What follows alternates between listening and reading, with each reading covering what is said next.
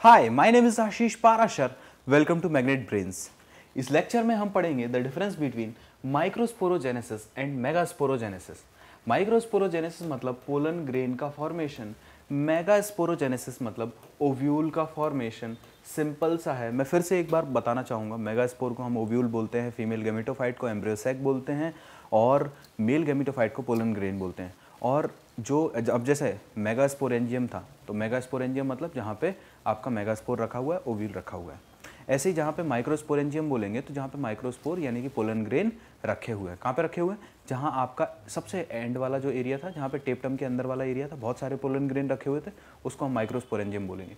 Start करते हैं microsporogenesis and megasporogenesis से।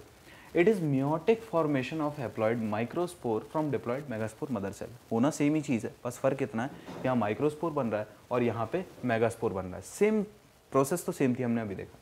Arrangement of microspore in a tetrad is tetrahedral.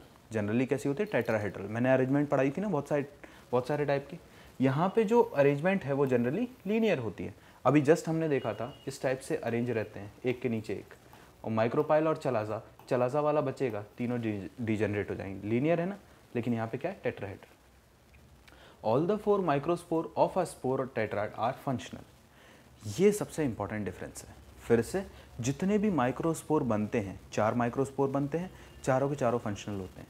तो यहाँ पे एक्चुअली में समझने वाली और डिफरेंस वाली बात यही है, all the 4 microspore of a spore tetrad are functional. सबके चारों फंक्शनल होते हैं।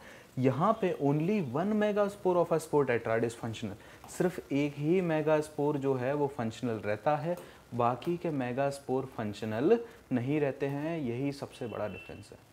अब मेगास्पोर फंक्शनल नहीं रहते मतलब यही कि वो जो मैंने 4 बताए थे ना, मोनोस्पोरिक डेवलपमेंट, चलाजा वाला बचेगा, बाकी तीनों डिजेनरेट हो जाएंगे। सिर्फ यही है जो आगे एम्ब्रियोसैक बनाएगा। तो इसीलिए इसको मोनोस्पोरिक डेवलपमेंट या सिर्फ एक मेगास्पोर फंक्शनल रह जाता है, उस वो बोलते हैं। माइक्रोस्पोरोजेनेसिस की अगर मैं बात करूँ, इज फाउंड इनसाइड माइक्रोस्पोरेंजियम। ठीक है ना, माइक्रोस्पोरेंजियम के अंदर होता है। It is found inside megasporangium. ये कोई ऐसा बहुत बड़ा डिफरेंस नहीं है, ये तो सीधी बात है, 5 करने थे तो लिख दिया। A large number of microspore mother cell are functional in a microsporangium। Same cheese same repeat की गई। यहाँ पे जनरली सिंगल जो मेगास्पोर मदर सेल है वो फंक्शनल रहता है यहाँ पे इन अ माइक्रोस्पोरेंजियम। कुल मिला के जो मैंने ये वाला जो पॉइंट बताया है यही अल्ट्रा इंपॉर्टेंट है। इसी के ऊपर क्वेश्चन बन सकता है अगर आया तो। बच्चे क्या करते हैं, जब पढ़ने में बैठते हैं तो उस टाइम पे तो ठीक है, सब समझ आ रहा है, लेकिन फोकस उतना ज़्यादा नहीं होता या फिर उसको इमेजिन नहीं करते। ये जो क्वेश्चन है, ये जो MCQ है, ये बच्चों से तभी गलत होता है जब उन्होंने चीज़ों को इमेजिन अच्छे से नहीं किया। ये वाला नहीं। इमेजिन अगर अच्छे से करोगे तो ये चीज़ें, ये क्वेश्चन कभी गलत नहीं होंगे। ठीक है ना। इमेजिन करो, साथ में डायग्राम देखो कि हाँ ऐसा हो रहा था। अगर फिर भी आपको डाउट लग रहा है तो एक डायग्राम एक बार मैं दिखाई देता हूँ।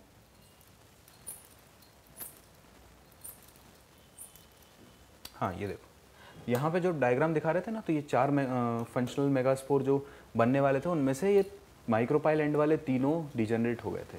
तो ये चीज़ इमेजिन करो वहाँ पे जब डिफरेंस पढ़ रहे हो ना, ये चीज़ इमेजिन करो, इस चीज़ को पढ़ने की कोशिश करो। तो आई होप आपको ये वीडियो पसंद आया होगा। अगर ये वीडियो पसंद आया तो इसको ज़रूर लाइक करें। Thank you.